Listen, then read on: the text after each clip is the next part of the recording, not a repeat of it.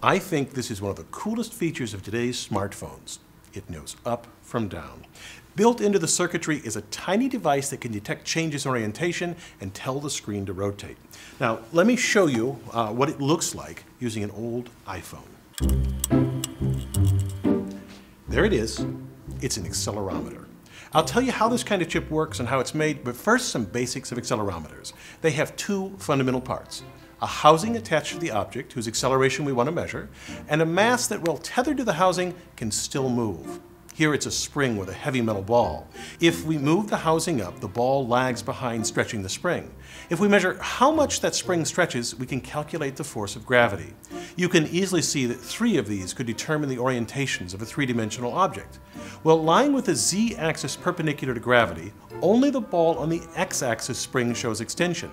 Turn this on its side so that the z-axis points up, and only the accelerometer along the spring on that axis stretches. So how does this phone and this chip measure changes in gravity?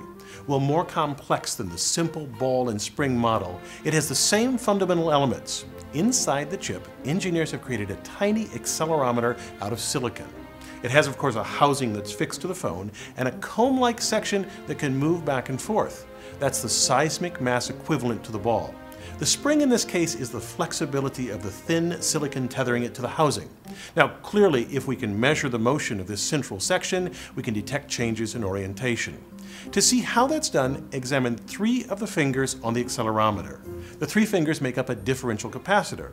That means that if the center section moves, then current will flow. Engineers correlate the amount of flowing current to acceleration. This accelerometer fascinates me, but even more amazing is how they make such a thing. It would seem nearly impossible to make such an intricate device as this tiny smartphone accelerometer.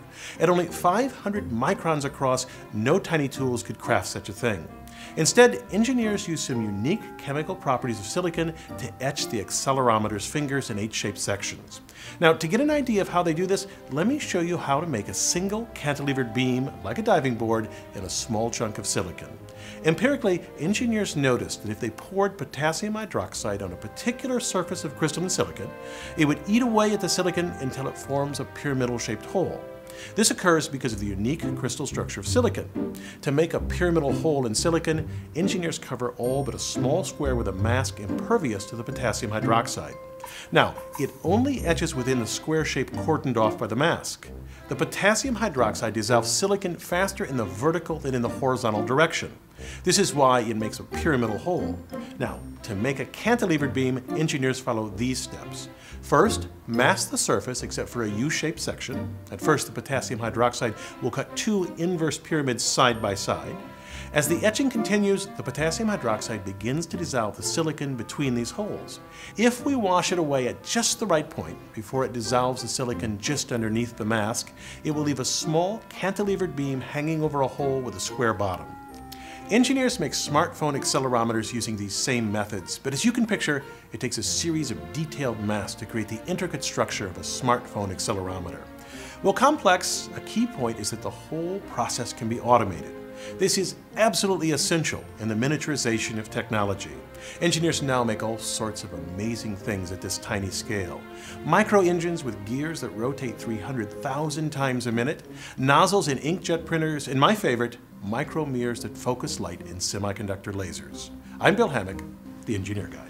This video is based on a chapter in the book, 8 Amazing Engineering Stories. The chapter features more information about this subject. Learn more about the book at the address below.